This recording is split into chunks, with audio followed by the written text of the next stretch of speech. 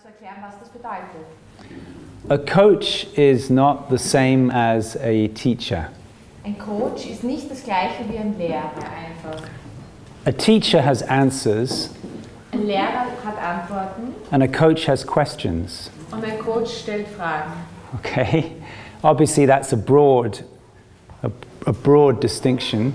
Und das ist offensichtlich ein sehr grundlegender Unterschied. But I do want to start with this because it's a different kind of relationship. Aber ich möchte damit beginnen, weil das eine ganz andere Art von Beziehung ist. And it's important to recognize how the relationship is different. Und es ist wichtig zu erkennen, wie diese Beziehung anders ist. And how it actually requires a different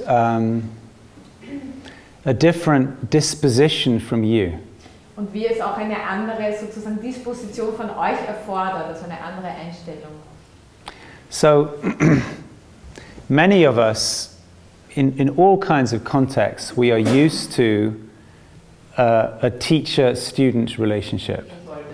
So there are some basic assumptions that often arise in a teacher-student relationship. Da kommen sozusagen bestimmte grundlegende Vermutungen auf innerhalb dieser Lehrer-Schüler-Beziehung. And these assumptions are generally shared by the people who are listening and also by the one who is speaking. Und diese Vermutungen werden sozusagen geteilt, einerseits von den Leuten, die zuhören, aber auch natürlich die von denen, die unterrichten. So one assumption is that there's something wrong. Und eine dieser Vermutungen ist, dass irgendwas falsch ist. Something incomplete. Etwas, was nicht vollständig ist, nicht komplett Something ist. broken. Etwas, was gebrochen ist.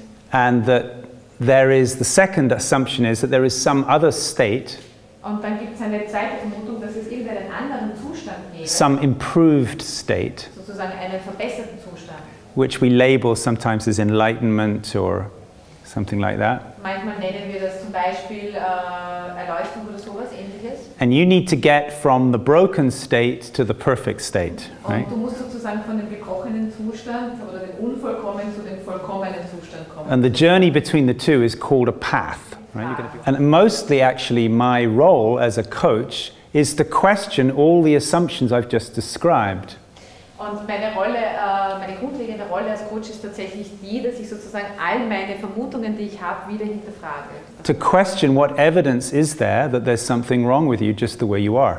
Zum Beispiel zu hinterfragen, was für Beweise gibt es dafür, dass irgendwas falsch mit dem sein sollte, wie du gerade bist oder wie du sowieso bist. What evidence do we have of any future state you should be in? Oder was immer wir für Vorstellungen haben über die zukünftigen Zustände, in denen wir sozusagen sein sollten. And there is a great potential in asking these kind of questions. Und da gibt es ein großes Potenzial darin, diese Art von Fragen zu stellen. Because it liberates you, inquiring in this way liberates you from the tyranny of mortgaging your brilliance, which is already yours. Sozusagen, weil es dich davon befreit oder auch von dieser Last befreit, dass du irgendwie sozusagen nicht bereits Brillanz bist, die du ja eh schon bist tatsächlich. Awakening coaching is a method. Das Awakening Coaching ist eine Methode, It's a technology eine Technologie, to wake up to what is already true.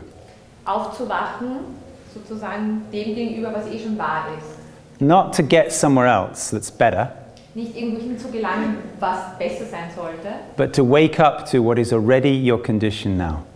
aber aufzuwachen sozusagen deinen Bedingungen gegenüber, die schon bereits hier sind, die schon da sind. So there are different